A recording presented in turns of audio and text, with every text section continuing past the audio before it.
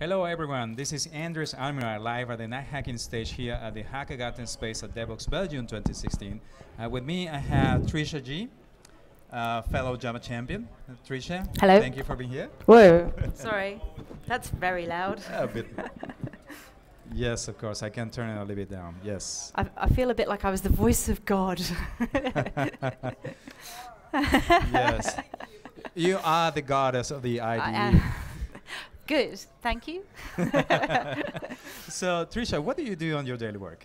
That's an excellent question. What do? I do a lot of variety of things, but as a developer advocate, is that meant to be? It's going up and down. As a developer advocate, I kind of mix in. I do a lot of presenting, obviously, at conferences. I do a bunch of writing, not just blog posts, but also I write a bunch of the very technical tutorials for IntelliJ. So things like not just, oh, how do I use this feature, but like, when would I want to refactor to Java 8, for example? There's like a tutorial in the IntelliJ docs for that sort of thing. And I also do, but in order to do that usefully, I have to carry on doing code as well. So I have to do development. I do development on some open source stuff. And I also do a bunch of like trying to create proper working sample applications that are like real world stuff. So developers can kind of get their head around stuff, how stuff really works. Awesome, that sounds pretty good. So, as a Java champion, what do you do with the community?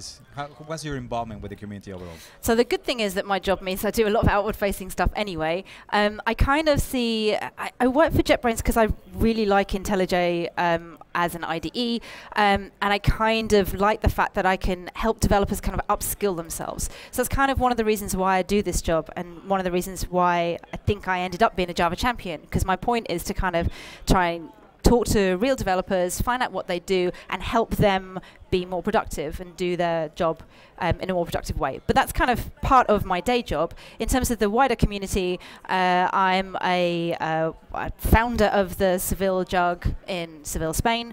We haven't done so much of that recently this year because we had a baby, and that tends to put a bit of a crimp on your social life, it turns out. Who knew? Yeah, so exactly. so we've done some more stuff, like I'm still trying to be involved in the virtual jug because that's a little bit easier to do from home, and there's I still get involved with the London Java community as well, because it's a very large community, and they have it's easier to see from a large community what developers are doing, what trends are interesting to them, what things are difficult for them, and to be involved in such a diverse community as well. Right, and that's a nice segue, because I was about to ask you about your involvement in the virtual jug, and also, correct me if I'm wrong, but you're also a member of the Java Council? Yes, I am a member of the Java Council. Thank you for asking. And you will see us on stage with the closing keynote later on. Yeah, so the virtual jug, the virtual jug is great for me because I work remotely, so I can do a bunch of presenting through the virtual jug. The virtual jug is good for us in Seville as well, because we are not London or New York or somewhere like that, so I can point the jug to our local jug to material on the virtual jug, so they can see like top class speakers talking about features or language stuff or whatever without like us having to fly them all the way to Seville. So for us in a non-hub city, the virtual jug is like super useful for me as a speaker and for us as a community. And then Simon kind of roped me into being on the Java Council, so we do a podcast every month.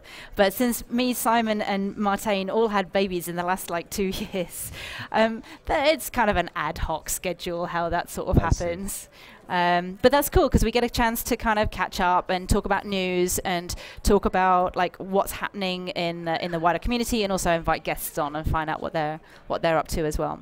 Awesome. Well, this, correct me if I'm wrong, but this sounds to me a little bit like a call to arms for those Java user groups that are out there that sometimes feel a little bit in trouble to get speakers, to get to generate some kind of events. So this, come to just get close to the virtual Java user group.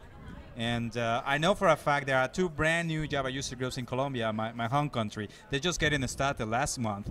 And I'm pretty sure they are hungry for content. And sounds like a virtual jug, it will be a nice place to start. It's cool. I mean, we ran Simon Ritter's Java 8 talk we showed the video from the VJug in the real life jug. So we all got together physically and had a drink and stuff.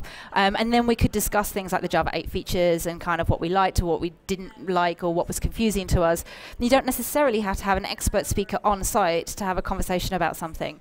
And so the virtual jug is quite cool for that. And then if you do have questions, you can, of course, always ping these people over Twitter.